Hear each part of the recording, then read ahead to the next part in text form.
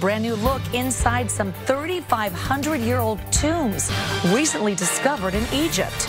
Next. Live from the CBS Bay Area studios, this is KPIX-5 News. Unsustainable, abusive relationship with our planet, with our home.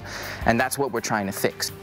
Now at 11, a group of kids challenging President Trump in a landmark environmental lawsuit. The case heading to federal court in San Francisco tomorrow. KPIX-5's Joe Vasquez shows us why the kids are suing in a story you'll only see on KPIX-5.